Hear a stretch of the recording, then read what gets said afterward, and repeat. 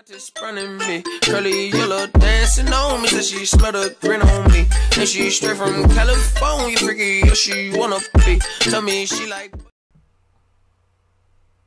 Inner Voices, welcome back to Sekien. No Inganock, yes sir.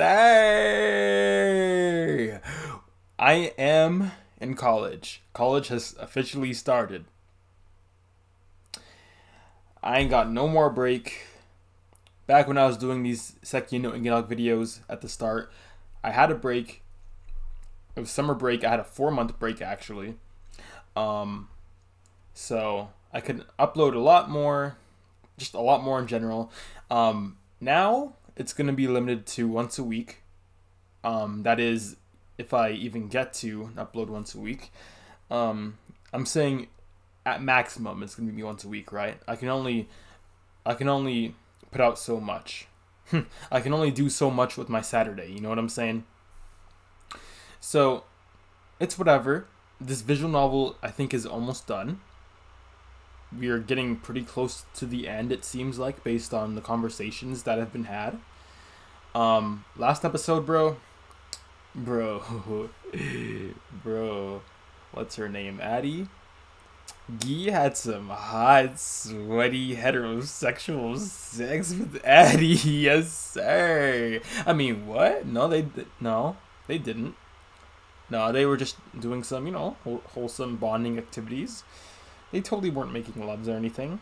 Not at all. Not at all. I know Kia was like, that's my boy, Guy. Yes, sir. Kia totally walked in on that. I know for certain. Walked in on what? Walked in on wholesome family bonding. Aha. I need to stop, bro. They finally did it though, bro. I'm glad. I can't even hold you. I'm glad. I think we did all the inner voice scenes, but just to make sure, I want to see what happens in scene 7 because I can't be sure.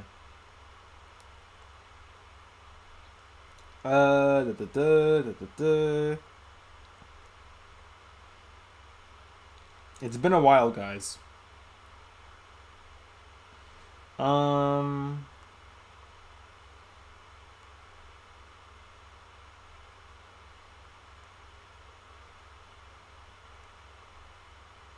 It's talking about the geography, I think.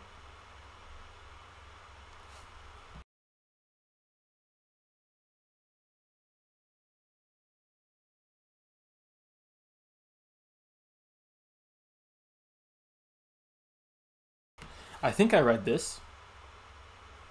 I don't see why I wouldn't have. Yeah, I did. Okay, this rings a bell. This rings a bell now. I bet.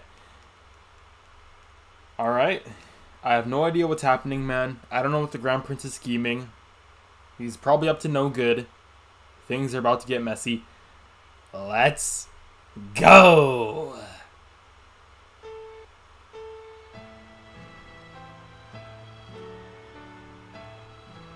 Deep underground, where no one's voice could reach, beneath all of the city's lower tiers, then even lower than that, Randolph was digging holes tonight, as always.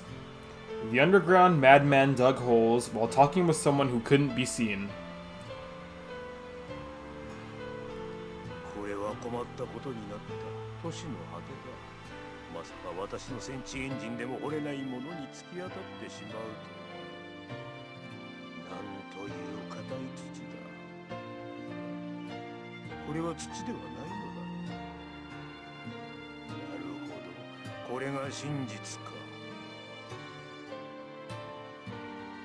You found truth?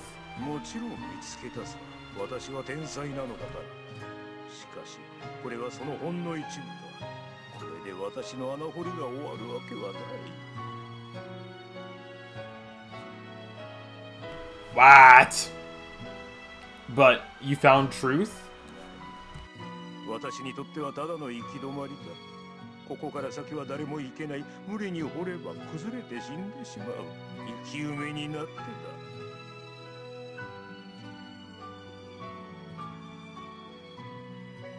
Then what will you do? But That's truth. 回り道をするのさ。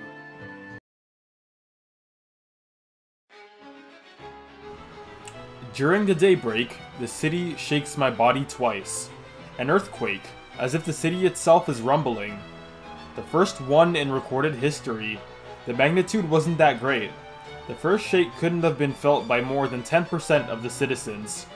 Those who understood what that oh my god. Give me a sec, guys. Those who understood what that shake meant probably numbered less than 1%. Uh-oh.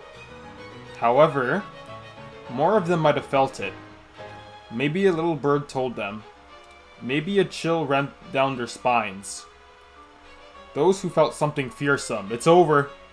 Many of them probably took it to be a nightmare. It certainly was a manifestation of a nightmare. What the first shake meant. What the first tremor produced.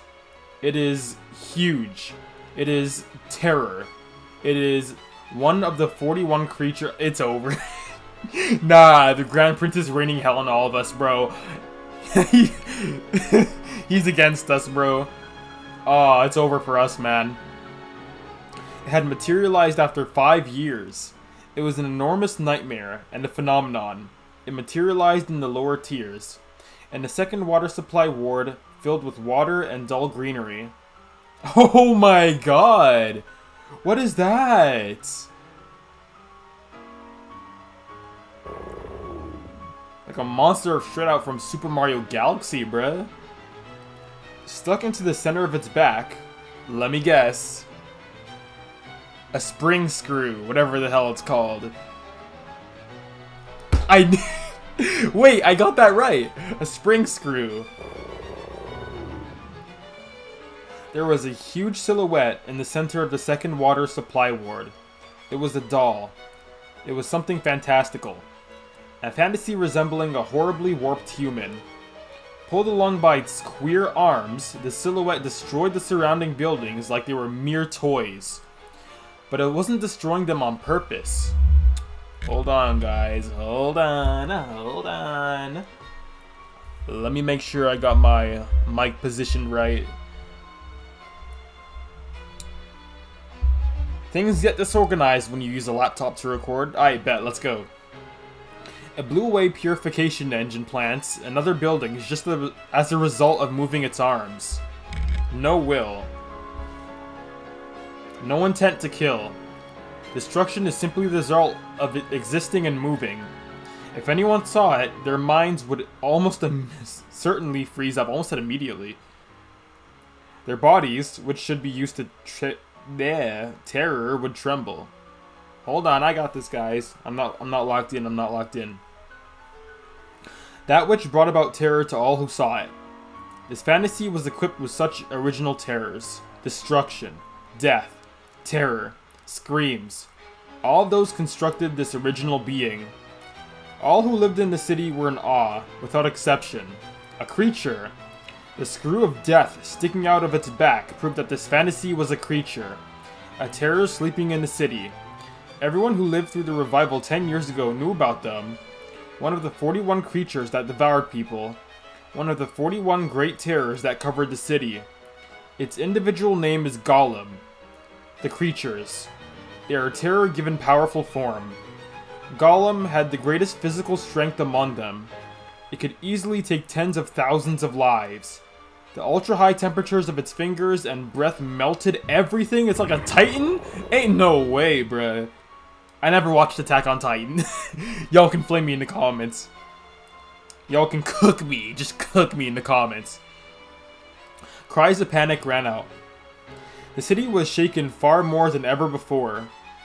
That was the second quake. Oh my gosh. The moment Guy heard the voice far below him, he shuddered. He's getting PTSD. Ain't no way. He actually shuddered. Guys, nothing makes Guy shudder. Nothing scares him, bro. Nothing physically, visibly scares him. But now it's the revival all over again. He's got PTSD. Oh my god.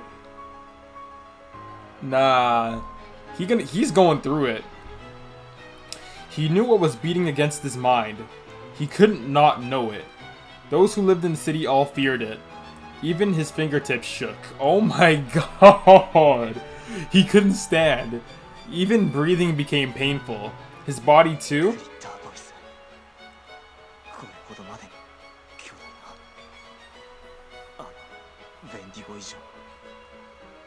He gritted his teeth. He endured. His cranial organs activated half by themselves. The phenomenon equation lessened the stiffening of his nerves. He looked down at Kia holding his hand. The girl hadn't fallen into a state of panic. It was almost as if she didn't know what was happening. She doesn't know? There's no way she wouldn't know she wouldn't know it from 5 years ago. But right now, he appreciated Kia's reaction. Kia, bro. He could avoid being swept up in the situation around him. The people were in a horrible panic. Some screamed, some cried, some fell to the ground and shivered. Some even threw off their oxygen masks and shouted things. There were even some clutching their ears and convulsing. The descending monorail that had just arrived, the one Guy was trying to get on right now. Passengers ran out of it screaming. He'd heard that voice from below him. Therefore, these people were fleeing from it. Kia, it's over, bro. You're cooked!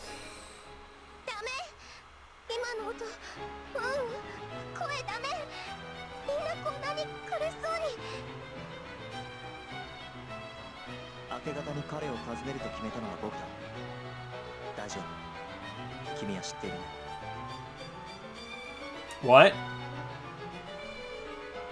Visit who at daybreak? Yo, it's been such a long time I forget, bro. With Kia's voice behind him, he boarded. He operated the emergency controls, changing it to express. Then he raised the speed, setting the destination to the second water supply ward. He closed the doors before Kia and her words of protest could board. Hold on. Ruha should come soon. Okay, Ruha's gonna take care of Kia. The monorail began to move without any brakes. I have to hurry. I have to get there first. I have a feeling the shadow behind me is screaming, telling me to do that.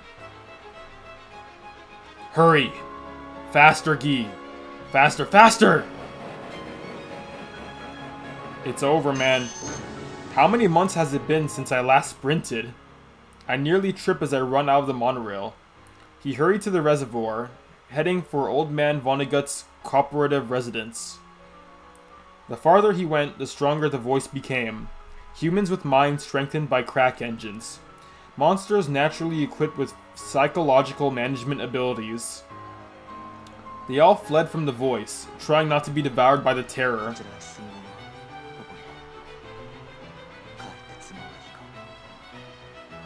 His left and right lungs were tightening up from the burden of sprinting, so he strengthened them with his equation. He could keep on running. Finally, I can see the reservoir. And countless cables. There was a chrome blockade that hadn't been there yesterday. The path to the reservoir was already sealed off. The guards looked toward him. It was horrible. They weren't just guards. Upper-tier soldiers. Lumps of crack engines sent out by aristocrats. Living machines with enforced city law.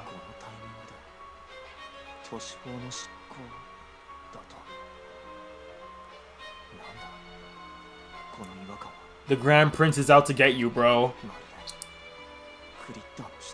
It was orchestrated. He had no choice but to look for a different route. The paved roads no longer went to the reservoir. All passage through it were prohibited. The people fleeing can't get out through this blockade. Then... Oh my gosh. As Guy stood before the blockade, small silhouettes rushed toward him from behind, pushing through the crowd of people. They were Agnes and Franziska. He rapidly confirmed that Vonnegut wasn't with them. Agnes, Franziska, Oji-san wa? 私たち追い出されて変な声聞こえて兵隊たち来てこんなこれ何なのドクター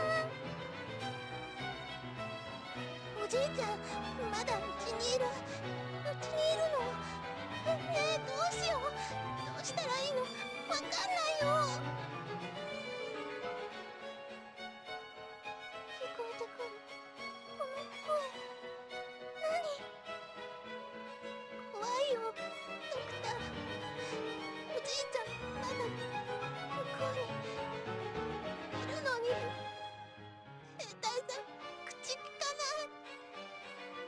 まだ中にいるんなら分かった。 So they've already decided to prune people. I glare at the upper tier soldier in my way. Valuable citizens. In other words, young humans seen as beneficial producers for the whole of the city. Only they had been chased out of the ward. Old men, children, the sick and wounded. Those people had been left inside the blockade. The twins must have been put outside because they were young yet skilled informants. Otherwise, they probably wouldn't be here. In other words, the city law really is being enforced. The pragmatic pruning of lives. However, the upper tier wouldn't kill them. They'll just abandon them, as if they predicted this would happen. Just how many people were being pruned? Guy knew it wouldn't be just 10 or 20. Addie knew about this too. What's up with that? The scale would be bigger than that.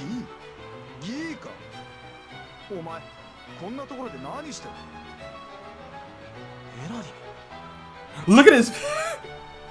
That shocked expression always gets me. His old friend was there. Bro. Okay, I guess you can come with me. Eerily. I guess. He rushed his way from behind the blockade, with a few upper tier soldiers seeming to follow him. A few upper tier soldiers? Oh, he's...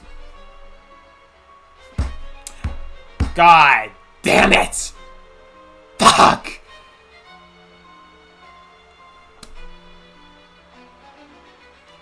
That's why. Oh my god. Eerily has been trying to save Guy from this. Been trying to warn Guy. Eerly's been trying. Because he's been working with these guys, bro. Is this like a... What if this was like a genocide of the lower tiers, basically? What if this is just to genocide all of the lower tiers, and the upper tiers get to live happily ever after? Dog, I don't even know. But it would kind of explain why Eerly is working with them. Eerly, bro. Let's see what you have to say, man. There was no way a single lower tier doctor could hold out against the battle strength of an entire division of city soldiers. And why could he move within this voice? He wasn't like the young twins, who barely remembered 5 years ago. I understand. There was an external crack engine on both of his ears. Standard equipment for upper tier soldiers. An anti-creature engine.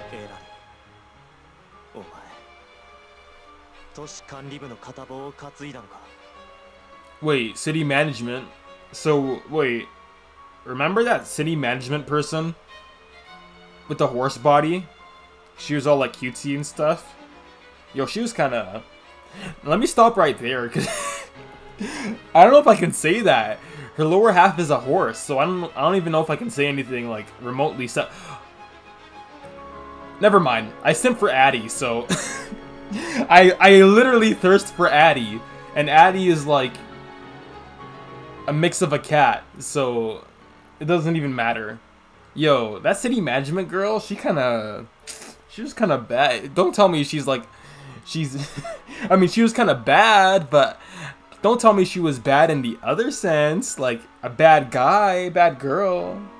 I mean, oh my god, she can be my bad girl. I mean, what? Oh my, I need to stop, man. I'm way too bricked up right now. Oh my god, I'm bricked up. I just went on a whole rant. It's over for you, Guy. It's too late. That's crazy.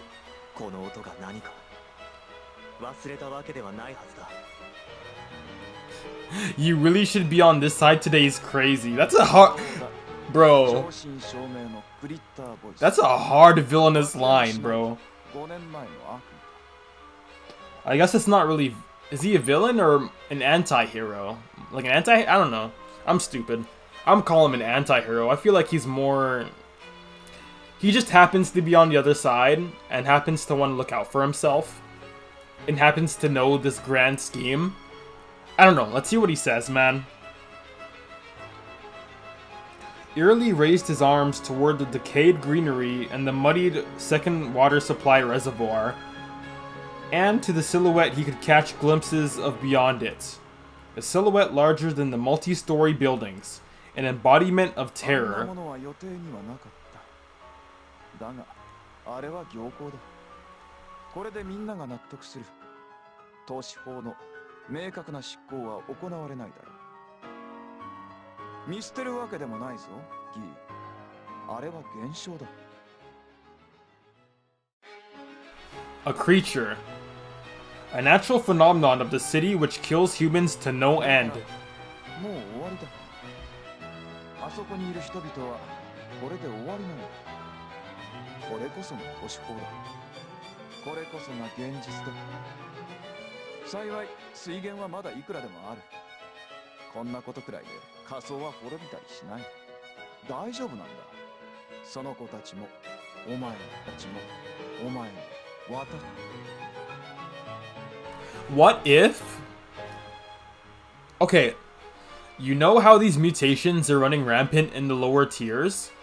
What if this is the genocide of the people with those mutations? And any other person that's killed in the lower tiers is just, it's collateral damage. What if it's that? Because the upper tiers, I assume, are pretty clean compared to the lower tiers in terms of mutations. So what if this is just cleansing the lower tiers? Or just cleansing Inganock in general, right? まだ生きていられるんだ。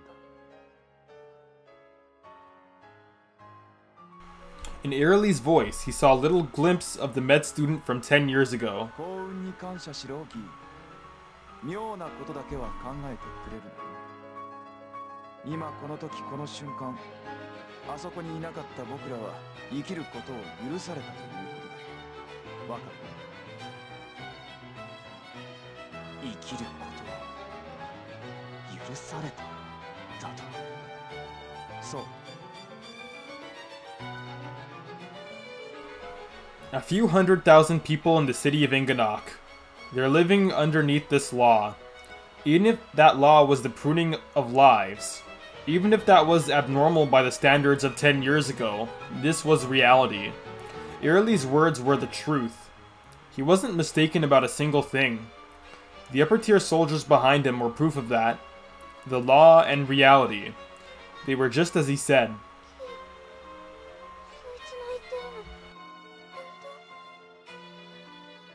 おじいちゃんはもうダメなの？ドクター、ねえ、おじいちゃん。However, this really was... We got choices? None of these choices involve reaching out your hand. This is unheard of, my boy. Alright, let's save. We need to come back to here. So we're gonna have to save, whether we like it or not. It might freeze up. Oh. Maybe. Come on. I don't think it's making it.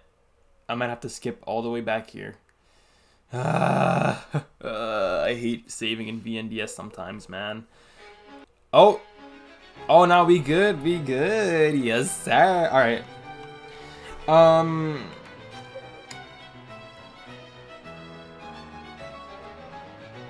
Yeah, it's there. I bet.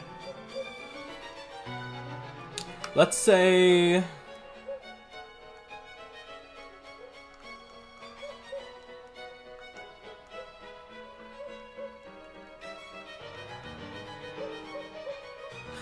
None of these choices are ones I want.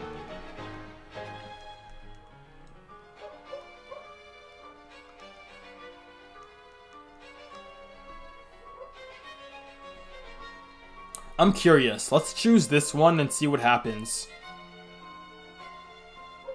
No, this changes nothing. What? I don't get this. I don't get this, bruh. Silence. The masked clown reborn at the edge of his vision was whispering, "Give up." It was twisting that into him.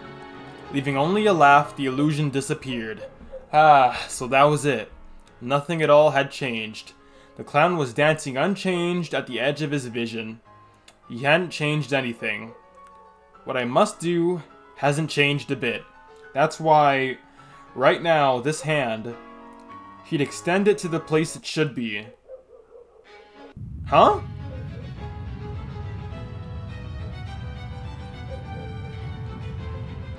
I thought it was a game over. I can't even hold you. He coughed violently. At the same time, the tremors grew larger. His hand shook slightly as it held the pitcher. As the old man violently coughed, blood fell onto the floor. He no longer had the strength to walk to the window. Vonnegut closed his eyes and silently wished for his granddaughter's safety. The giant who destroyed another Tears water supply award 5 years ago. He'd heard that it appeared once more. The evacuating fishermen had told him. Were the ward's buildings being destroyed one by one? Various sounds and vibrations told him so.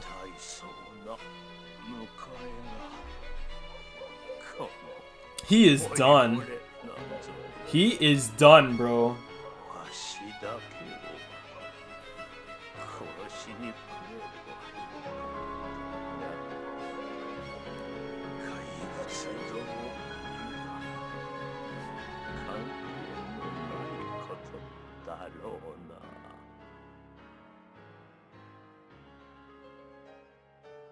My bad, I was about to drink some water.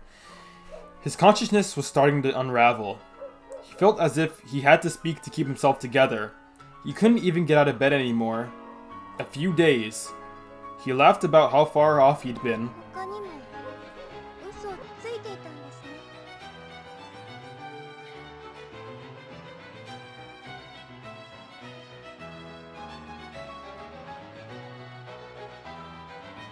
Bro, I can't even get a chance to sip my water. He heard the voice of the girl he'd met yesterday. Even his memory was wandering now. He moved only his eyes. Kia? Why is she here? The girl, black clothes, right there. Too clear to be an illusion. At the old man's bedside. They were pink eyes silently gazing at him. An illusion? No, even if it was.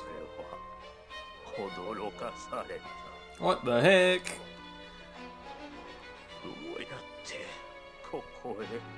Kia is just omnipotent, man.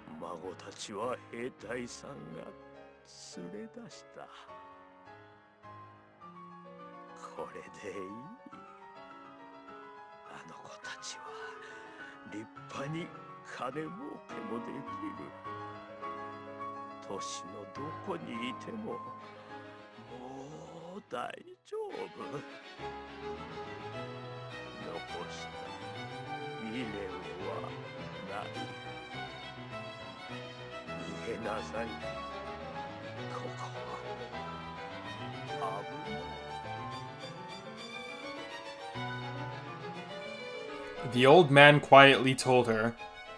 There really was no reluctance or terror within him. There was something calm and comforting in his heart.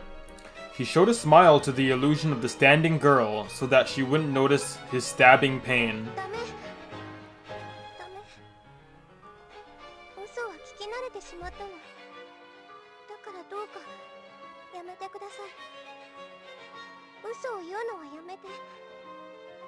Yo! That's a new expression. That's a new sprite. We haven't seen that. Present? Ah, my granddaughters must have told her. So that was the pain stabbing at his heart. The old man was now clearly aware of it. Promises were things which must be kept. However, he'd already chosen. His promise from 65 years ago, on that day, at that time. He met her when he nearly drowned as a young boy. A girl in black. Different from his illusion. That's right, she was shorter. That's right, her wet black hair was beautiful. Huh? Wait.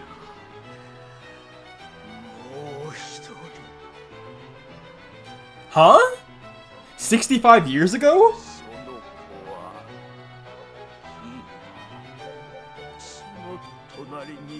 Ain't no damn way.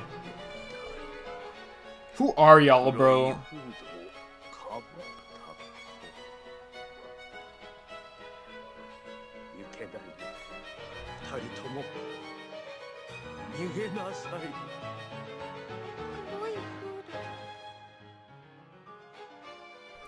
The girl shook her head. She uneasily told him that no such person was there. Not with words, but with her eyes. But the old man could see her. The young, black-haired girl with a kind expression on her face. Then...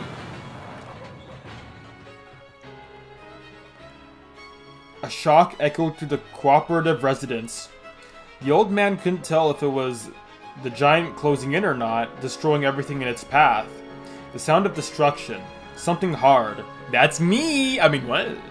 Ayo, ayo! Then the strange noise of crumbling and evaporating. The old man laid eyes on it. The enormous, hard left hand easily wiped out the second and higher stories of the cooperative residence. I can see the sky. Through the crumbling ceiling. Oh, God! The gray sky lay beyond the demolished ceiling. The eternal thing was obstructed by a warped face. The giant is peeking in. It's moist. Something like a gaze swims over me. This old man and this illusion of a girl. In order to break human lives, the giant moved its face closer while exhaling its rotten, ultra-hot breath. The girl's whispering voice was shaking. Got me stuttering. From fear? Got me scared and shit. It's peering into my soul right now. The giant reacted. It extended its fingers. Its wrinkling fingertips gave off ultra-high temperatures. Anything that touched them would evaporate in an instant. It gave off an air warped with death. Kia, that's what you get, bro. A voice I've heard before. It's sharp. Just a slight shock. Fragments flew in every direction. There was a hand stopping the giant's finger. A hand stopping the giant's destruction. Oh, by the way, I'm sorry, Kia. I didn't mean that. I said that's what you get to Kia, but I actually felt bad after I said that. I didn't mean it. I didn't mean it. You got me. You got me. I'm soft. The hand blocking it is extending. As if to protect the old man from the finger. Bro, Guy and his persona. Or perhaps to protect the illusion of the girl. The old man called a name. Did he do so aloud? He didn't know. He just screamed. He screamed the other man's name. The man who'd stopped the giant. No, he wasn't producing a voice. The old man screamed even as he coughed up red fluid.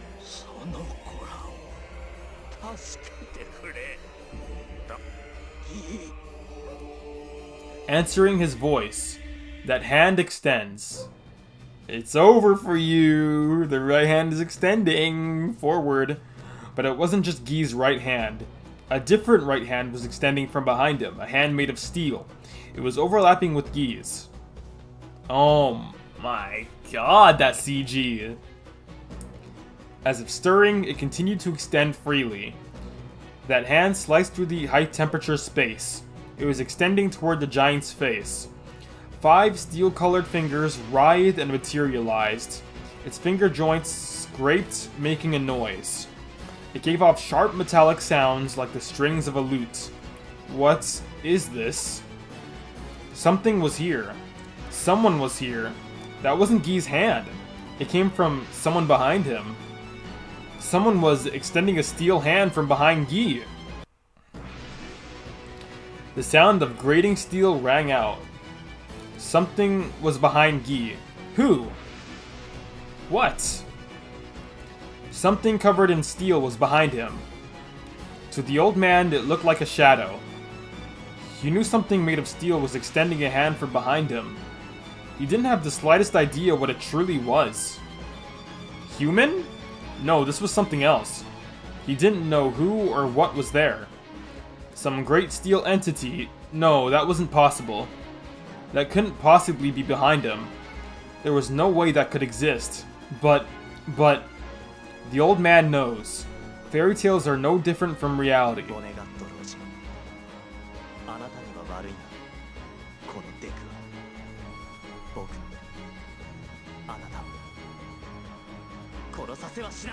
Ooh! Guy was protecting the old man as well? The steel shadow took on a form. The steel hand moved, as if answering his words. The steel hand. It just extended forward. The sound of a clock. Is it time? Is it time? It continues to call. The second hand moves. It stops, pointing right at 0 o'clock. It is a pocket watch of white silver. It is a pocket watch carried by one man. The golden spiral staircase towering into the darkness.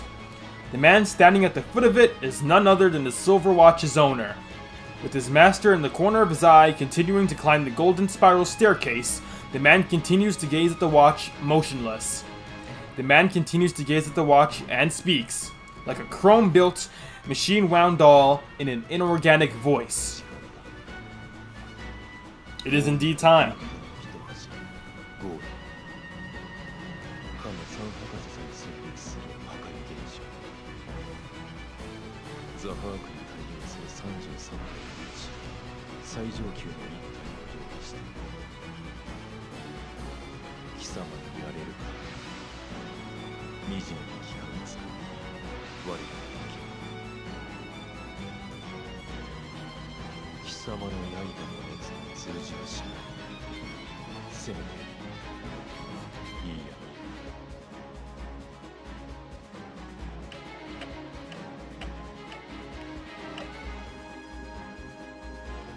They are preying on his downfall right now, bro.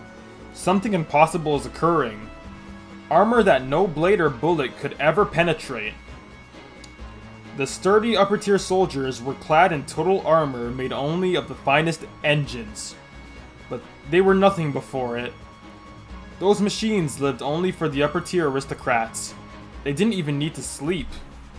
Yet the soldiers quickly lost consciousness and passed out. And they just fell over, so easily.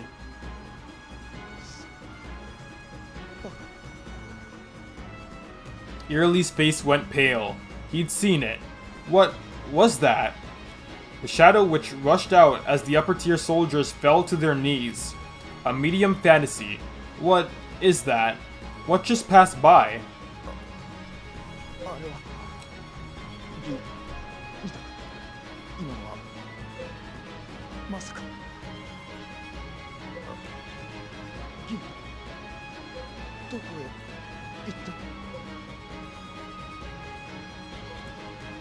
What the heck? Did he just instant transmission? The right hand of steel tears through the darkness. Covered in a steel helmet. A single light shining sharply.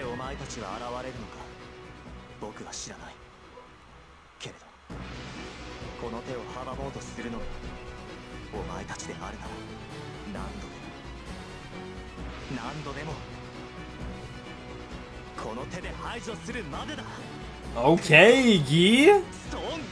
Ooh! He silently extended his right hand forward. He also extended his steel right hand forward as if tracing a path. It moves. Yes, this thing moves. It actually moves as I will it. Something seemed wrong with his vision. There was no clown. Instead, he knew that there was a fantastic shadow behind him. He extended his steel arm and saw the same things as him. The large creature peering down at him. One of the 41 deaths. Guy could see it without activating his equation. He wiped away the voice that brought panic. He and Guy glared into the giant's eye sockets. My right hand. It directs the steel hand as if it were my own. This isn't a phenomenon equation. However, somehow it feels real. There was something that he at his back could do. There was something that he and Guy needed to do. What must I do with this hand? I know. The same thing as before. He is cooked! The giant gave a roar at the incomprehensible intrusion. Its heat began to scorch the atmosphere, producing phenomena. Guy could clearly see it scattering death. Guy's right eye had already captured everything about creature Stone Golem. The high temperatures covering the surface of its hard and supremely massive body. That was death itself. An amalgamation of death. Death by incineration. A phenomenon of death capable of evaporating people without a trace. The arms of death rose up. Their targets were Guy and him. The flames burned furiously, destroying space itself. So fast. My eyes can't follow them. Mortal bodies could hardly hope to dodge them, except perhaps for Pukel soldiers with their sharply honed nervous reflexes, or heavy-engined humans with nerve reconstruction. Pukel soldiers, I just remembered. Addy is a Pukel, so that's interesting. But even if they managed to dodge the fists, they would have been evaporated by the ultra-high temperatures wrapping around their bodies. And yet, he was alive. Guy still lived. He stood there without even a scratch in the very air the giant's heat had melted.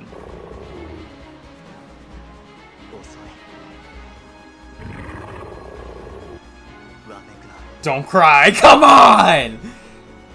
He glared at the roaring giant with his right eye. That was probably a cry of panic just now.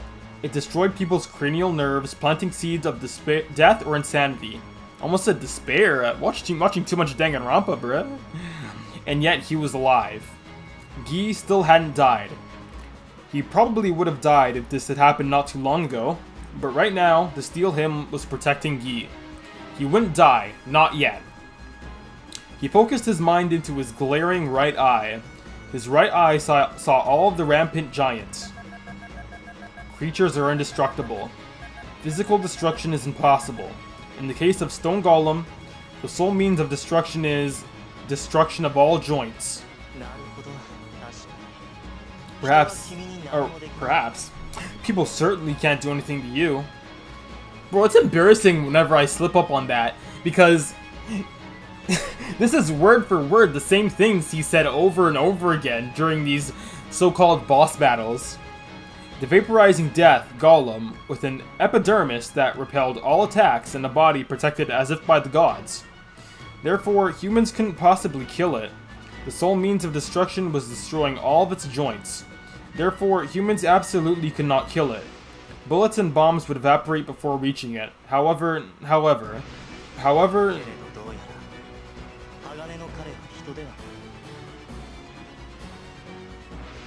My right eye sees, as if coupled with my right hand.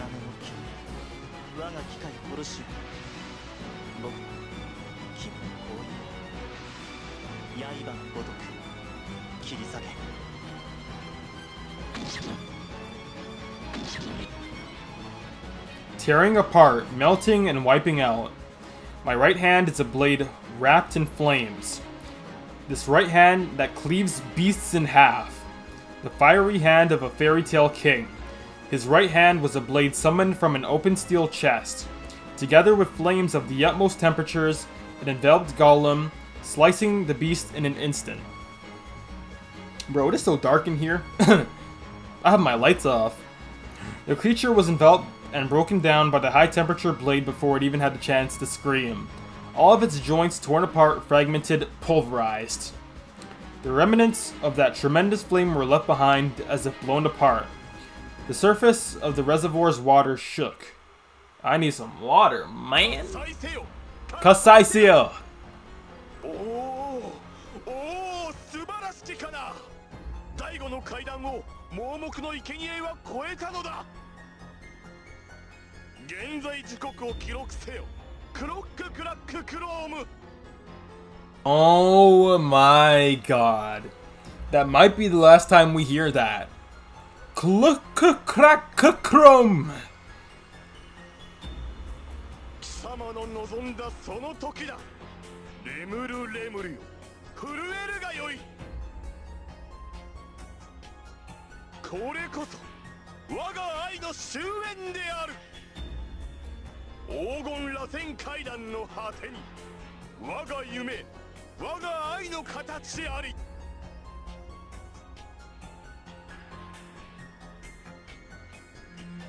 He climbs, he climbs, he climbs. One master climbs the golden spiral staircase. He is the controller.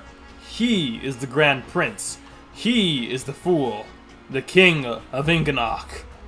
The magician and scholar who discovered the phenomenon equation.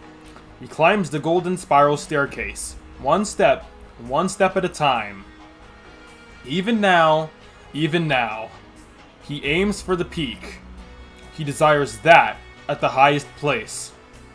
And that which stands at the peak laughs. Even now.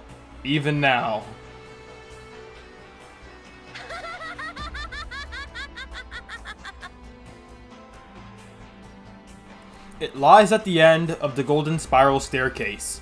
A dark, confined space where the dregs of the king's dreams sleep. He who is trapped within the darkness laughs. Even now. テクが壊れたよ大嫌いだテクが最後の機会が剣を手に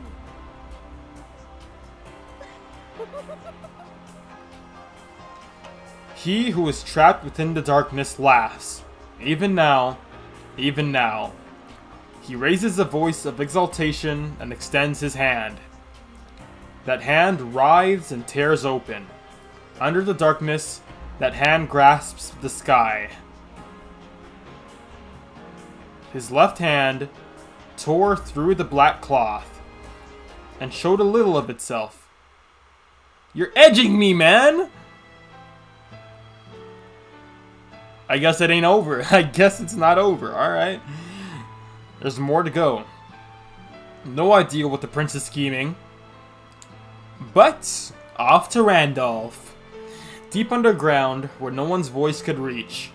Beneath all of the city's lower tiers, then even lower than that, Randolph was digging holes tonight, as always. The underground madman dug holes while talking with someone who couldn't be seen. これで回り道ができたから大切なことは結果として何が残るかなのだすなわち私の通った後には穴が残るのだこれで万事解決だ私の穴に対して真実などが立ちふさがるなど少子千万じゃないか何そもそも真実とは何なのか He said, "Isn't it hilarious that the likes of truth stood in the way of my holes?" Hey, yo, what's the truth you got there, Randolph? What's the truth? They got HIV? That's a pretty brutal that's a brutal truth, man. I mean, yeah, that would stand in the way of my holes. Personally. I don't know about those bug chasers, though. Those bug chasers be wildin', bro. Yo, if you haven't heard of bug chasers, bro, do not Google that, bro. You'll be scarred for life. Ain't no damn way. Ain't no damn way people really trying to catch them all. They really trying to catch them all.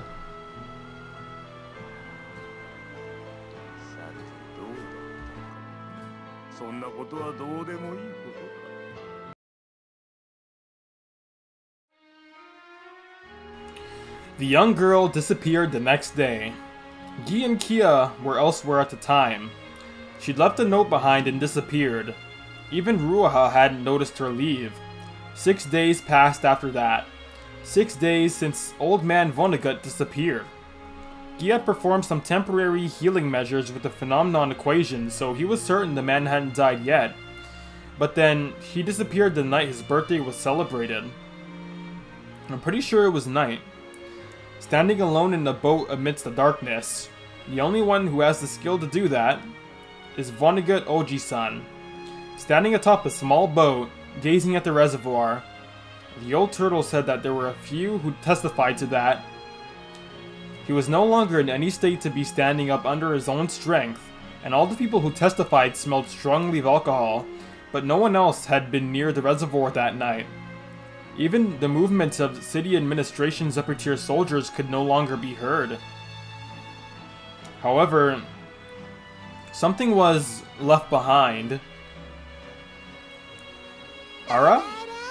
Oh. No, no, no! Please don't tell me they're living with us. No! No!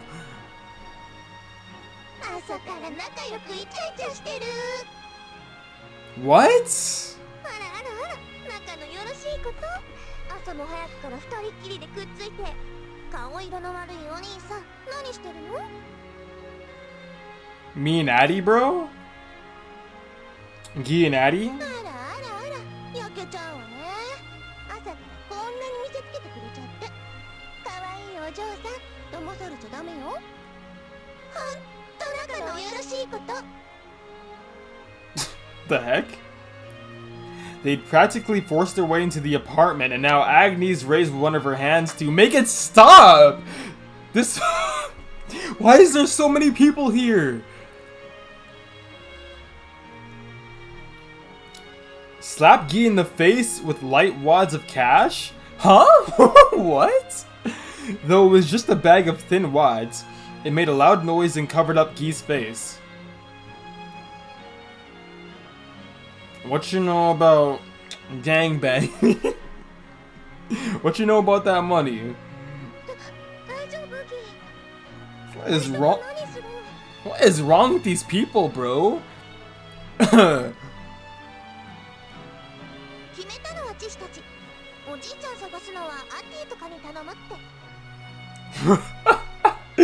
They said we'll ask Addie and friends, bro. Addie and friends. I mean... Addie and friends is crazy.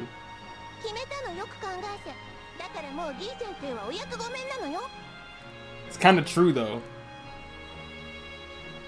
This is like a whole freaking party in this house. Why is there so many damn people?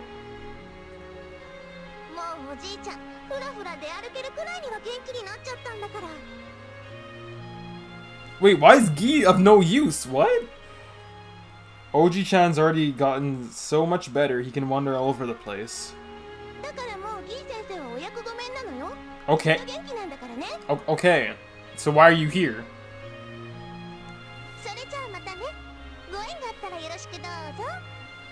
Wait.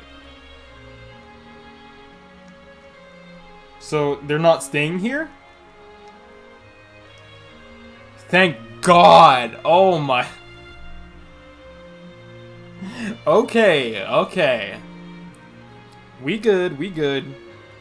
The game isn't crossing into absurd territory. We're good. Bro. Let me cross my...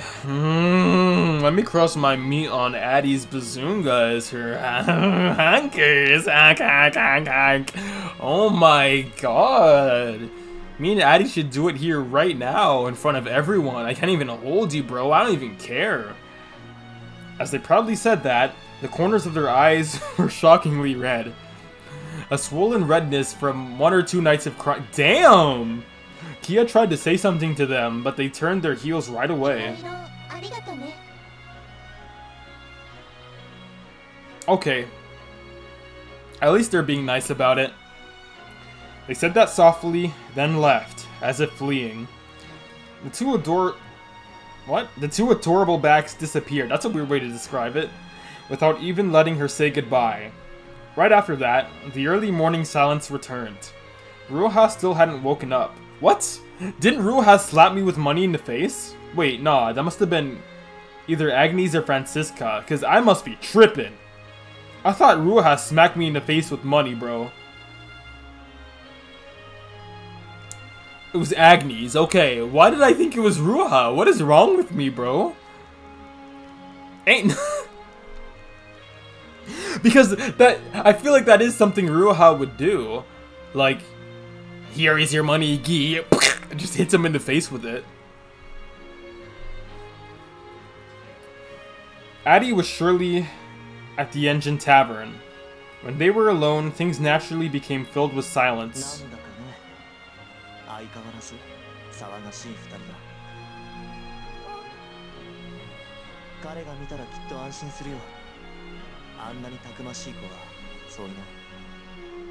I want to see Addie and Gi talk again, man. They're so cute together.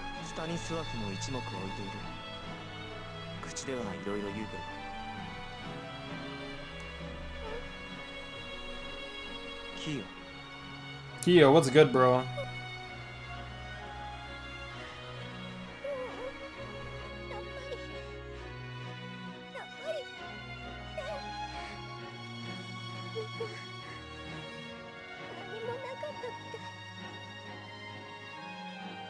Kia doesn't know, bro. Kia, bro, let's just say 10 years ago, on the dot, man, things went crazy, bro. Satan appeared, bro. He had some fun with some of the he had some fun with some of the villagers here, with or without consent, bro. And just demons just appeared out of hell. Did the same thing and just dipped. And they came and went. And everyone's used to it. What am I even talking about? Just get on with the game, man. Oh my... I'm such a weirdo. It is what it is. We're used to loss, man. Why? Why does everyone talk like that? Those two force themselves.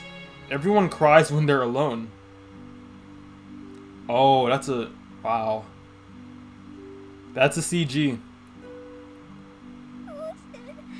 That's a CG.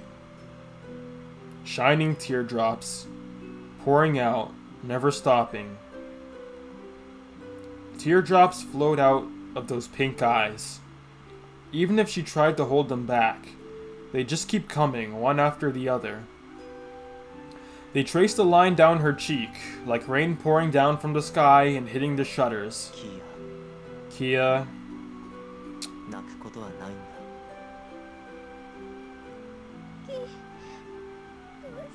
Kia.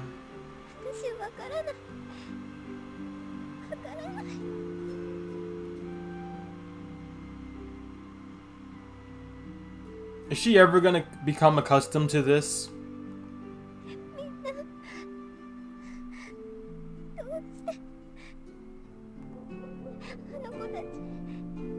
I'm not saying that is like a bad thing. I'm saying like, if theoretically, if Kia was, if she experienced the revival and all the things that happened after it up to this point, would she still be that, you know, shining ray of sunshine? Would she still be that, or would she be, you know, I guess corrupted along with everyone else? Just apathetic, just used to the rough life here, used to the constant fear of the beasts and all of that, right? I don't know.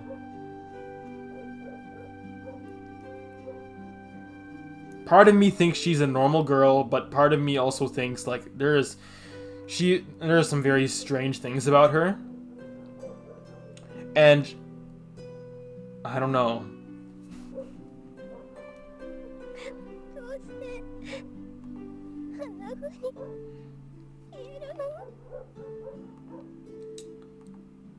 Why can they put everything they have into holding their proud expressions? キアがおかしいの。 Kia, you just haven't been here. Oh, this, I actually feel bad. Oh my god. I feel bad when she says that. That's actually, oh. Ah! Feels. Move on, move on. Kia... I don't know. 泣くことはないんだ。 He softly wiped those unending teardrops with his fingers, but they still poured out from beneath her closed eyes. Her teardrops silently fell. They ran down her cheek and fell into the palm of his hand. Many of them continued on to the linoleum. That's a new word. Like rain, never ceasing to fall. What's a linoleum? Google.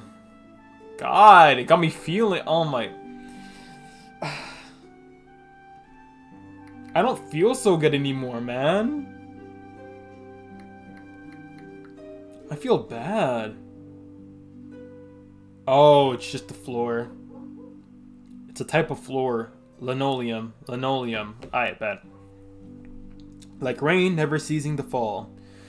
Her tears, like those of all the people these past 10 years, never ending, but eventually returning to the city. Ah, ouch. That's a way to put it, man. みんなずっと嘘ついて、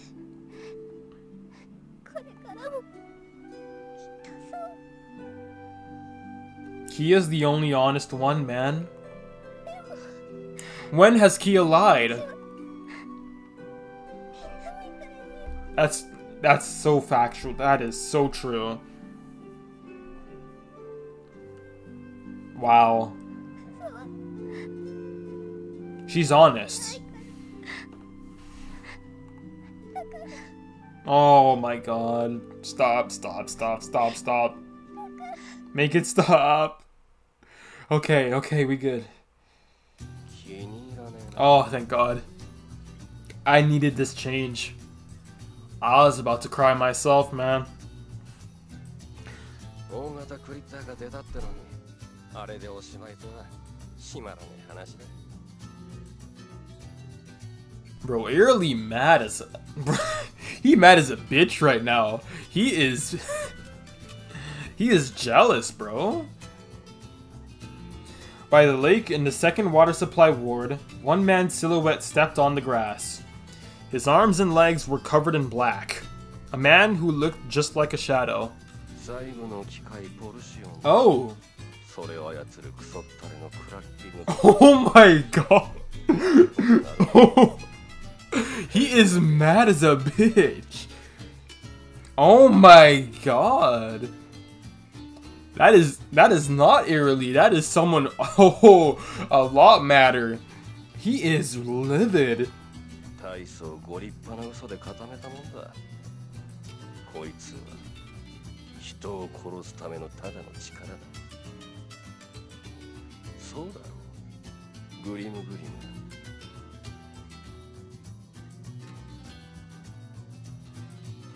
ちは、ゲルガン。 So this guy has the clown virus as well. 都市に嘘など一つもないのさ。嘘をついているのは人間だけだ。ああ、その通りさ。お前とは気が合うらしいな。どういう人形。 What the heck? Nah, this guy even crazier than Randolph, bro. This guy loopy as hell. I ain't talking the capture card provider. Shout out to my boy Loopy. Yes, sir. Yes, sir. The GOAT. Oh, snap. It lies at the end of the golden spiral staircase. A dark, confined space where the dregs of the king's dreams sleep. He who is trapped within the darkness laughs. Even now. Even now. It ain't that funny, bruh. Is it really that funny?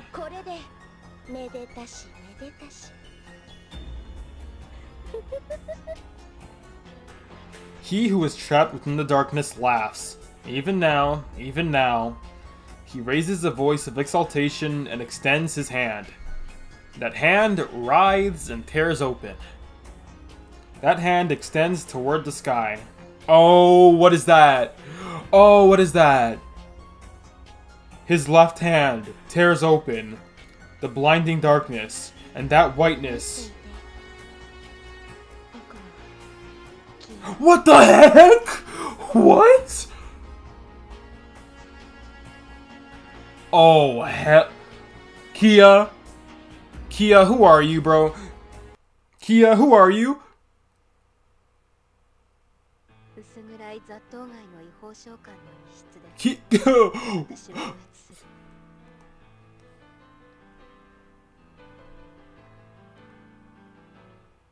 What the? Who is this? I gotta do more censoring. Yay. How exciting. No, seriously, who is this? What is going on here? They going crazy up in the bed. Can you tempt me? I mean, what? Magdal's body gave no react. Bro. Another new character? No matter how much the impatient man caressed her with his hard hands, no matter how deeply he buried his raging organ into her, she didn't even think about it. Magdal just gazed at the ceiling. Even in such a highly decorated brothel, the ceiling looked different from the rest of the room. Barely any effort had been made to make them match. Proof that it was only a cheap brothel. An aged ceiling. She was gazing at it past the shoulders of the man over her. That's crazy. Gave me a cheap one is crazy.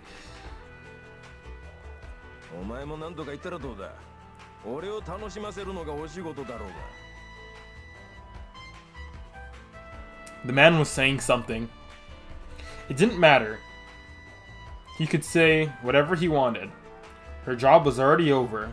I need me some Melissa Gregg Snake Bussy, you know what I'm saying? Oh my god, I need me some Melissa Gregg in my life. I know that Snaketail can do some crazy things, bruh. She made him feel good in the lounge, and she'd invited him into her room. She was done the moment he pushed her onto the bed.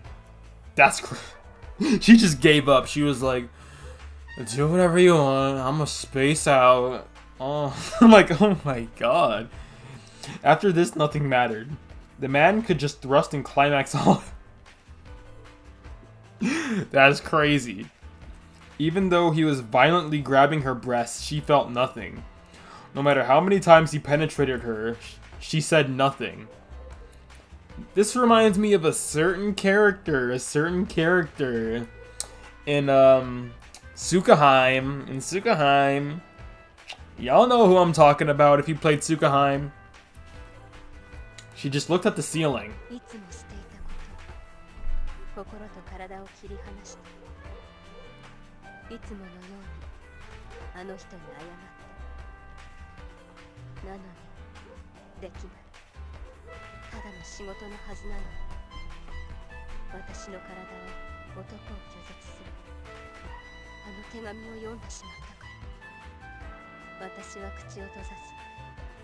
何もこの男と話すことはない。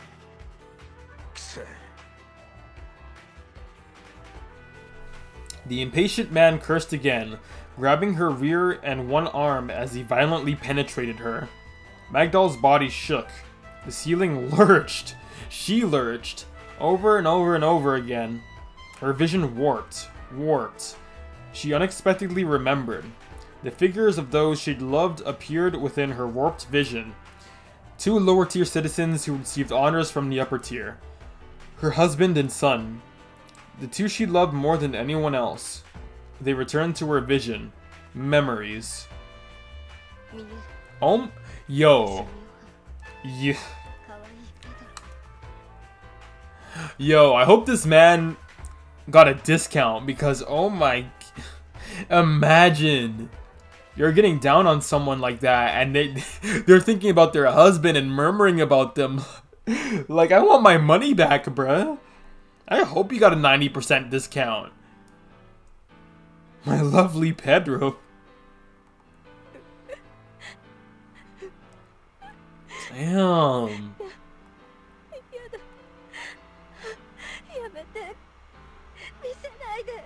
That revival really messed her up. Yep.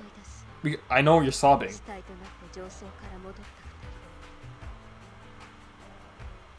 Her warped vision connects to the past. Magdal wept as she entreated, "Don't show me then. Just for now, stop moving." Oh. Oh. Oh boy. The man's voice was full of rage. It made sense.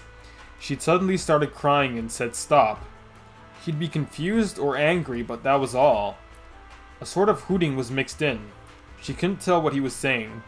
The man moved faster. Was this stimulating him? He was piercing her like mad, even though she wasn't the slightest bit wet. She was swelling up. Her tears and voice excited the man. All the customers were like this.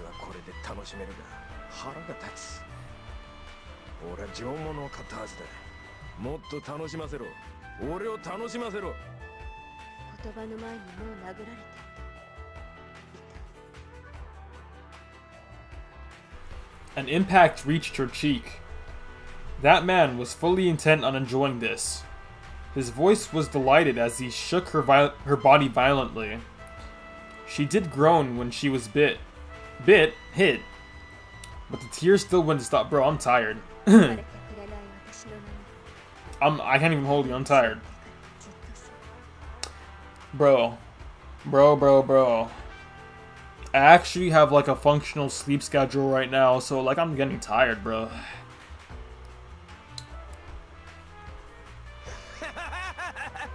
Oh my god. Bro, he is getting off on this. Alyssa, bro.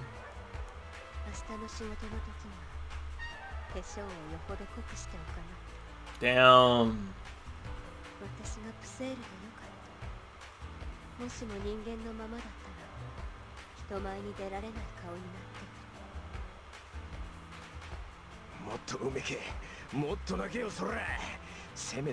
Oh my. Okay, that voice acting kinda clean.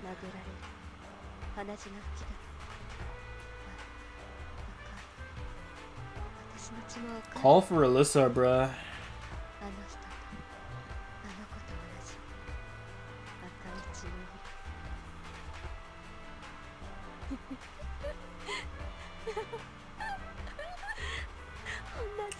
Oh my, yeah, she's losing it. She is. Damn. I mean, truthfully, if you were in her position, bro. Tuh. Oh my god, I would just. Can I even say that on YouTube? Bro, I would just. Let's just say this, bro. I would take a RJ45 Ethernet cable and plug it in on one end and then tie it into a loop, and then I would just jump. I just you know, position my neck into the loop and just jump into it and just lift up my feet, bro. In Minecraft. I would not be on this earth anymore, bro. A voice of suspicion. She lost everything she loved, and she's just being whored out, bro. Every single day, just for her pay, bro. And she's in the lower tiers. So she probably isn't even living well. A voice of suspicion. A distasteful presence. Even so, the man shoved his excited organ back in and made no effort to stop his oscillating hips. The man's movements grew more violent. Her back was being beaten into the bed. Yeah, she losing it, bro.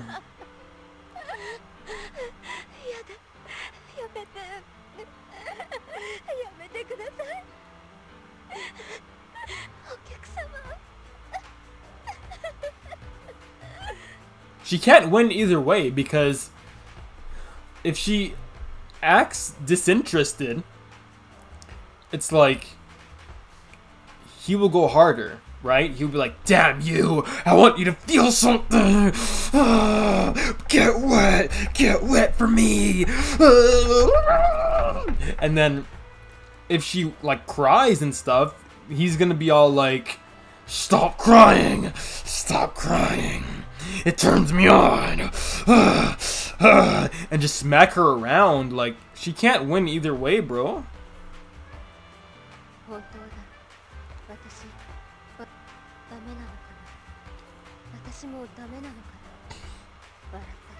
I'm ranting too much, bro. I need to get on.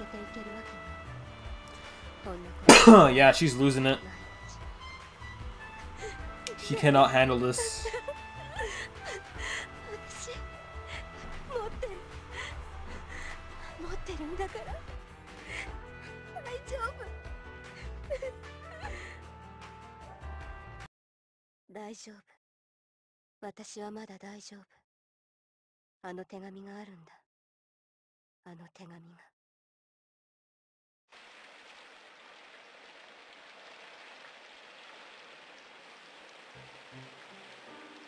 Yo, I didn't read that. Chapter 6, was it? Chapter whatever the number is. The rain's falling again today. Addie! What's going on? Upon the roof of an information storage building, a black cat was watching the city skyscraper. She is... Let me stop. While looking at the location of tonight's biz, she flicked the ears on top of her head. The puddled rainwater splashed everywhere. That whining bird was nowhere to be seen today. David, no! Oh, if David's dead, bro. Is David dead? Oh, if David's gone. Oh, no.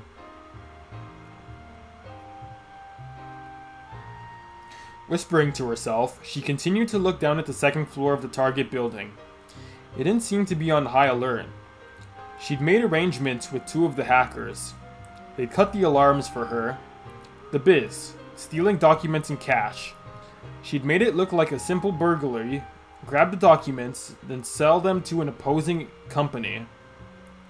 Addie remembered a certain letter. A coarse love letter handed to her by a mouse-faced informant. The ciphered words of love were part of her request. It was nothing.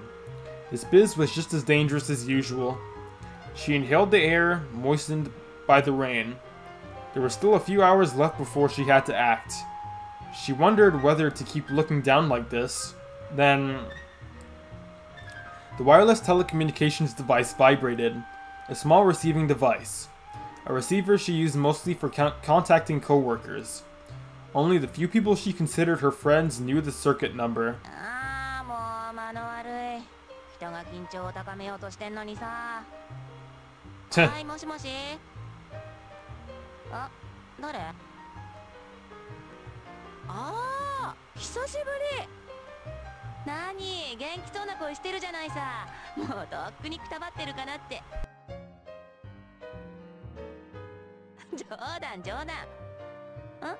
私はどうかって。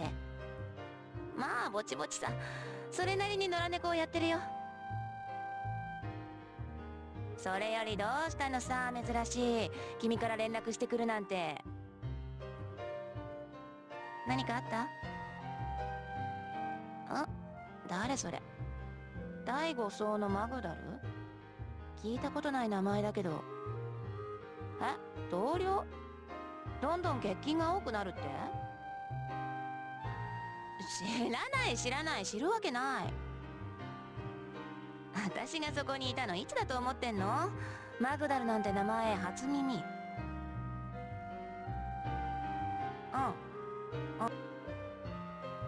そう。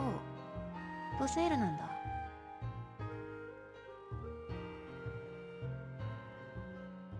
Is that the Pukel we just saw? Who was working for Alyssa Gregg? Magdal, yeah. Yeah, Magdal. それを早く言ってよ。知らない名前だけどさ。私に連絡してきた理由聞いてもいい？ The person on the other side of the communicator. The girl I was once colleagues with shut her mouth. How many years had it been since they last spoke? In the past, that girl had been really nice and was easily fooled by men. Now she was going out of her way to contact a runner. Talking about a Pukel that had joined recently. There must have been some kind of quarrel. 泣かないで。怒らないからさ。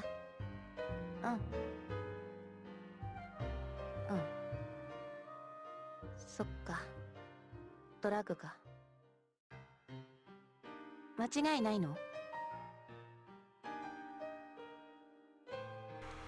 Probably, the low voice tells me. That low, reserved voice told her. For some reason, it made her think of the girl named Kia. Come to think of it, this girl was a lot like her. The way she worried about others. A personality that's hard to live with in this city. わかった。知り合いのドクターに相談してみるよ。 Hold on. What if these guys tried to contact people outside of Inganock? Like with phones, right? Obviously they can't walk out, but with phones. Is that possible? Or does the mist kind of interfere with the electromagnetic waves that comes out?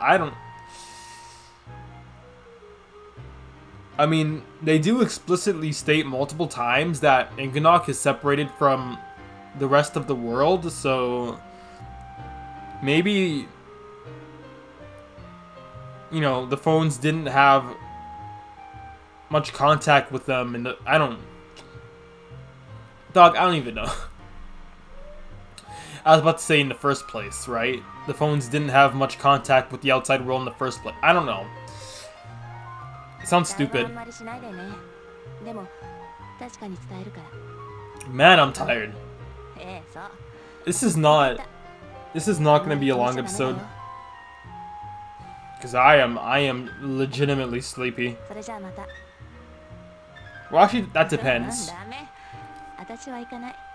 I gotta find a nice place to save.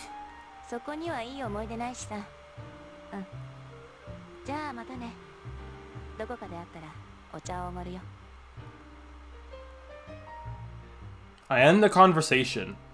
I cut the circuit on the telecommunications device. She was supposed to be watching the location of today's biz, but at some point she started facing straight up toward the raining sky, the sky filled with gray. She let out a short sigh.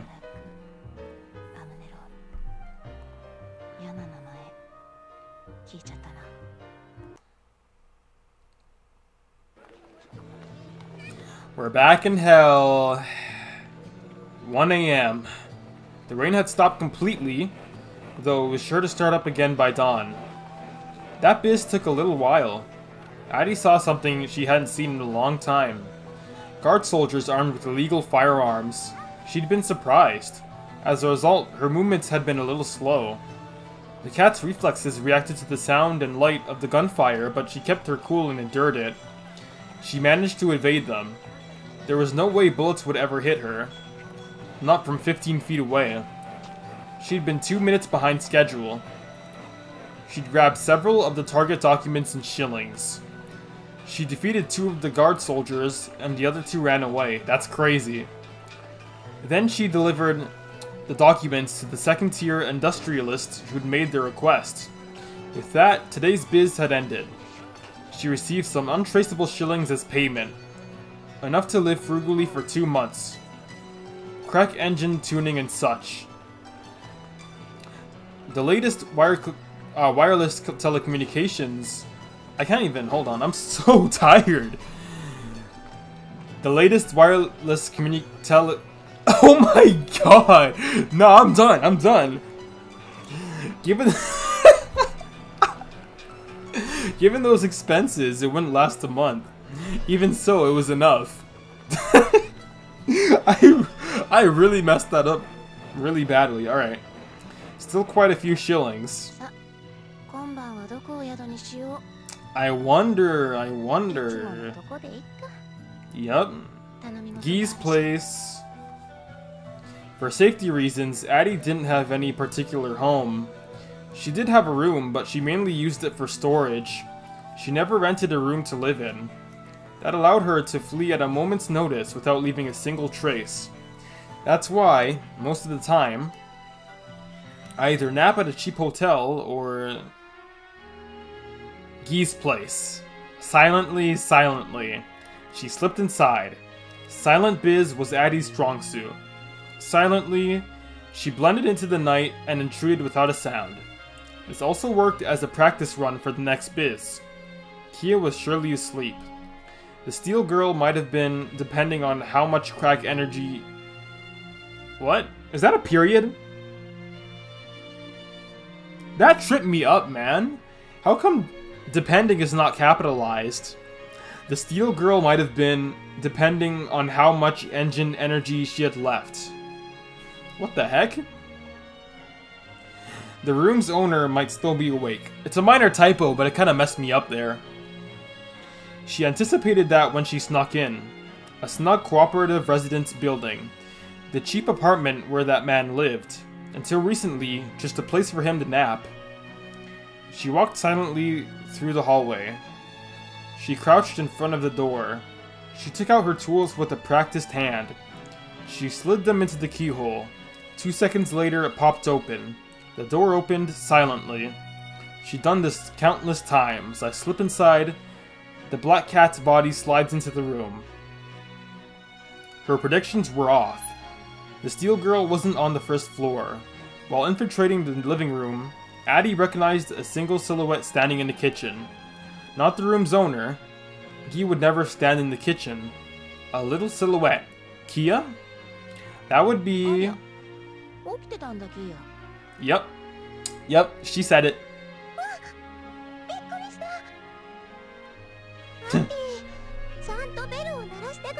Why are you awake at this hour?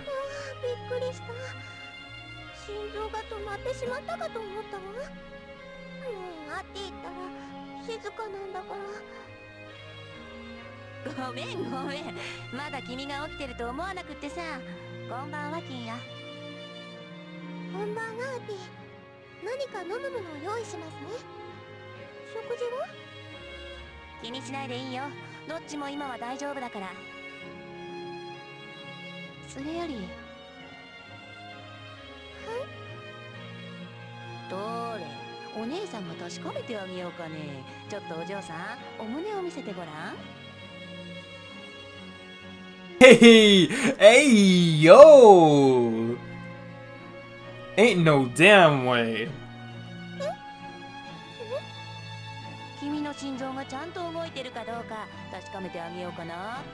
Right. Yep. Sure.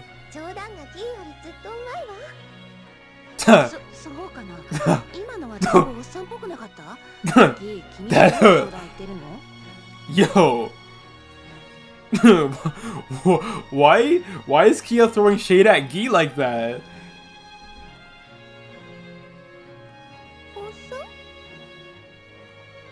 geezer. 汚い言葉を知らないか。中年の男って意味。おじさん。覚えたわ。おっさん。 Stop. でも、アピ。She's gonna have it in her vocab now, bruh. それはなんだか変だわ。Oh. あなたは中年の男の人じゃないわ。だからなんだか変。 She's taking it way too literally, bruh. Never mind. Never mind. そうね。 No. 変ね。 What if she says, you got me, like, no way. That'd be funny as hell. 気にしなくていいから。忘れて。 You got me! She waved her hand at the girl, tilting her head. She really could be a princess from the first or second tier. No, she couldn't. Oh, maybe. I mean, if she was sheltered, maybe. The mysterious Kia, standing in the kitchen late at night, quietly preparing tomorrow's breakfast. Her upbringing must have been why she knew so little. And yet, she really was getting used to life in the lower tiers, just like a devoted wife. And yet, she didn't know of the suffering in this part of the lower tiers. 若いのに夜更かしは良くないよ。寝ないのキーヤ。お？キーと同じことを言うのね、アキ。やっぱり奥さんだな。 I mean, we were all thinking it. Look at her eye! Look at her eye, bro. It's not even half open, it's like a quarter open. She's like... She's mad because she can't even deny it anymore. She's done the deed. I clear my throat. 手に騒がせてごめんね。話があるんだけど、キー借りてもいい？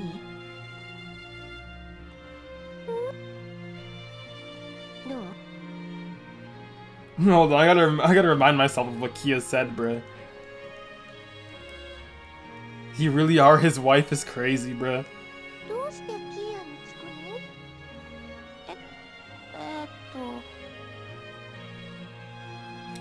？She was at a loss for words. Why did she feel so awkward? Because I slept with Guy?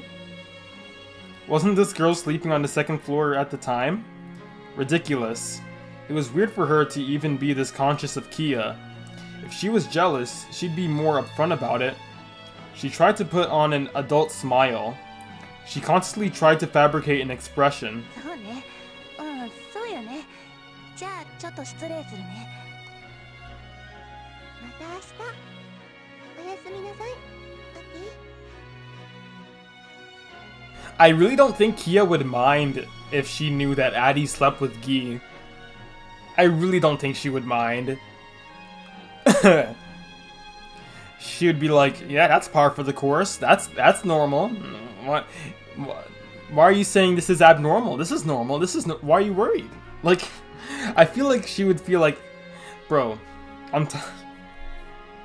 I can't articulate. I'm tired. Shut up. I wonder, why do I feel so awkward? She softly opened the door. With quiet footsteps, she entered the room. The time was 1:30 a.m. What time is it right now for me, bro? 1:16 a.m. Oh. We're not too far off here. Normally, he'd be up by now. There were no lights in the room. No one was sitting in the cheap metallic chair, the bed. I can see him lying in it. He might have already woken up because of her and Kia. If he was lying down at a time like this, he was probably planning to leave early next morning. Oops, thought Addie. She didn't want to force her request on him if it meant messing up his own plans. Was she being too impatient, perhaps? If he was awake, she'd apologize. If he was asleep, she'd talk to him in the morning. She silently whispered. Addie slipped into Guy's bed. She could hear his breath. Addie was aware that he wasn't sleeping. He breathed differently when he was asleep. She softly called to him as if imploring. 起きているよ。横になっているだけだから。そっか。ああ。いい子だね、キーヤ。ああ。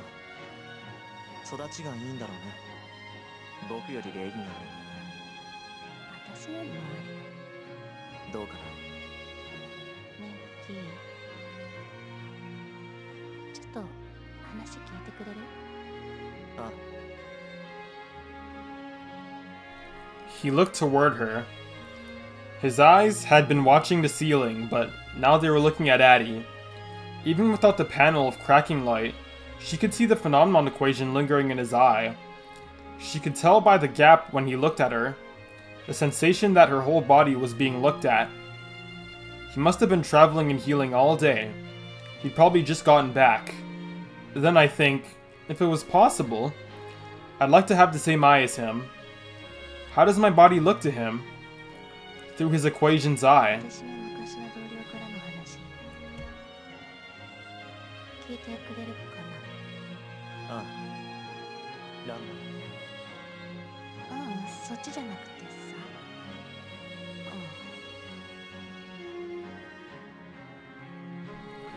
Her words muddied. She naturally thought about back when she used to be there. She didn't particularly want to tell Guy about it. Unpleasant memories. Although Guy knew all of it, she didn't want him to remember. 前の同僚、ランナーの前のあまり稼げなかった時の。マグダルっていう女なんだけどさ、虎に偏ったクセールの女。聞かない名前だね。うん、私は全然知らないんだ。ヤモンから聞いたの。 Yaman. A former colleague who recently contacted me. マグダルはいいやつだって。いい女なんだって。優しい旦那と可愛い男の子の写真。それ見せていっつも笑うんだってさ。でも写真の中の二人ともさ、どっちももう死んだって。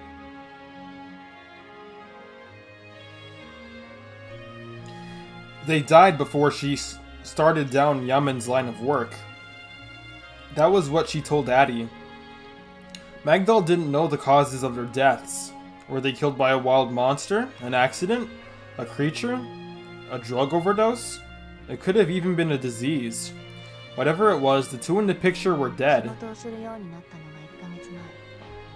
死んだ旦那と息子の写真をいっつも大事そうに見る女だったって。最初はけなげに頑張ってたらしいんだ。でもだんだんおかしくなってきた。ヤモンが言うにはドラッグらしい。中毒。アムネロールも。 As she spoke that word, she couldn't stop her body from shaking. She remembered that time, the faces of her comrades, when they were killed by the frenzied addict. She naturally clenched the sheets. A little tighter and they would have torn.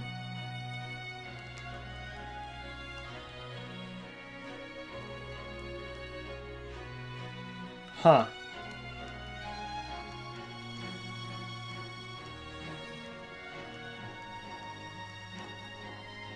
It's alright. I'm sure I'm still human. Though I'm definitely feeling regret. それは依頼かい。心身の衰弱は歪んだ病を招く。それなら僕の仕事もあるだろう。けれどそうでないなら僕は確約できない。それでもよければそのマグダルという女性を見よう。うん。私らでシリング出すから見てあげて。わかった。ありがとね、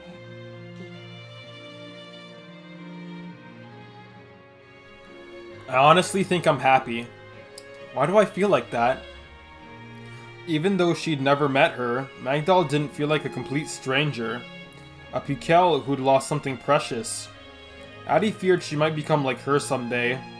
The possibility always existed. Drugs perpetually tempted people, telling them, flee from this horrible reality. You can relive just a little of your dreams. The dreams you lost over these past 10 years. Addie thought she would never fall to that temptation. However, there was always a possibility. For instance, if he...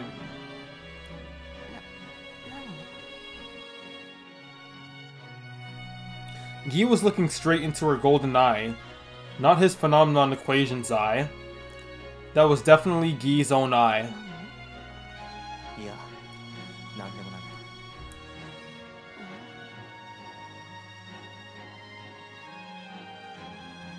What is it? You're making a face like you know everything. You irritating doctor. Oh boy. Is it time? Is it time? It continues to call. Can I save here? Oh boy. Oh, oh, oh. Do I want to continue? That's tough. Listen, man. I do kind of want to see what the other choices are, so... Yes, sir. Yeah, I'm sleepy. Oh my. After we see what the other choices are, man, I'm out of here. I am instantly going to bed, bro. Hopefully, y'all can expect another episode next week. But yeah. Yeah. Load. I want to see all the choices, man.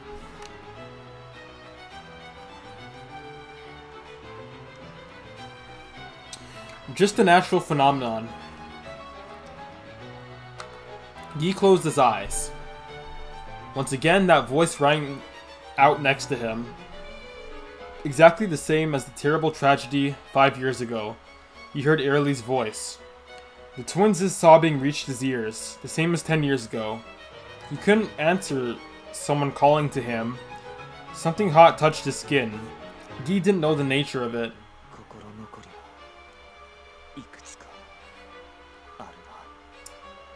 These 10 nightmarish years would end here. That wasn't so bad. It was a fitting ending. The time has come. That's all there is to it.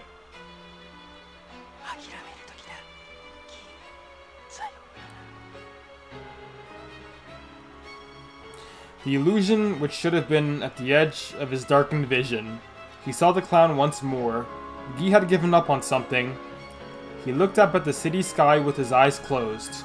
Yes, just as the gray sky went on forever, the clown said, "Welcome back. Game over." Yeah, alright. Alright. Dun-dun-dun. Hey, what? Hey, what? Alright, now, let's go back.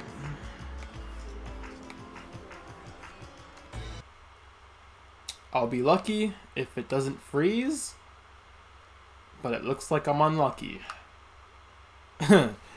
Doesn't look like I'm very lucky today, man.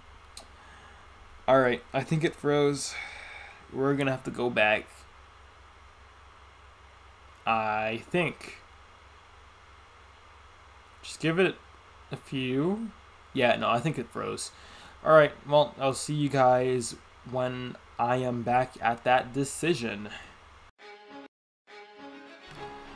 Yes, sir. We are back. Okay. Let's say nothing that important. Nothing that important. He closed his eyes. Once again, that voice rang out next to him. Exactly the same as the terrible tragedy 5 years ago. He heard Airlie's voice. The twins' sobbing reached his ears. The same as 10 years ago. He couldn't answer someone calling to him. His cranial organs lost their strength. The phenomenon equation he gained during those past 10 years disappeared.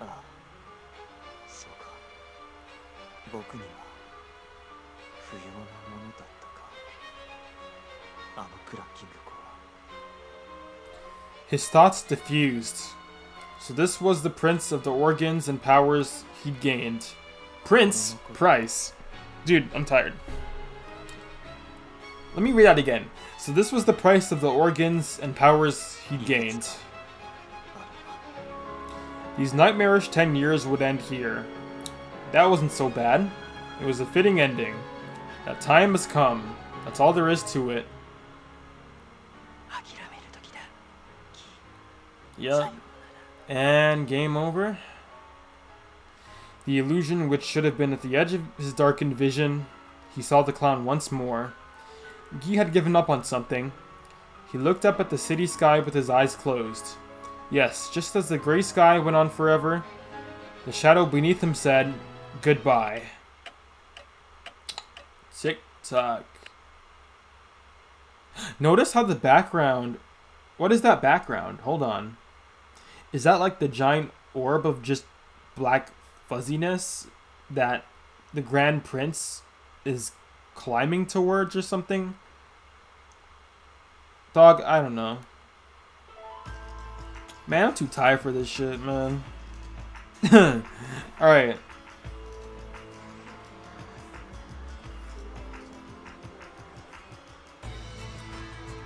Let's go back. Alright. I'm ending off here, man. I am about to have the fattest sleep of my life, bro. I hope y'all have a good day, night, whatever, bro. More Inganock videos coming through. Yeah. Yes, sir. No, yeah. I don't know what the Grand Prince is scheming. I don't know why that fuzzy, mysterious black ball wants Kia. I don't know. Kia, I'm sussing out Kia. I'm sussing out the Grand Prince. I'm kind of sussing out Addie because she knew about that whole thing happening. I'm sussing out the Grand Prince's servant, or whoever the hell that is. I'm out of here. I'll see y'all later, man. Peace.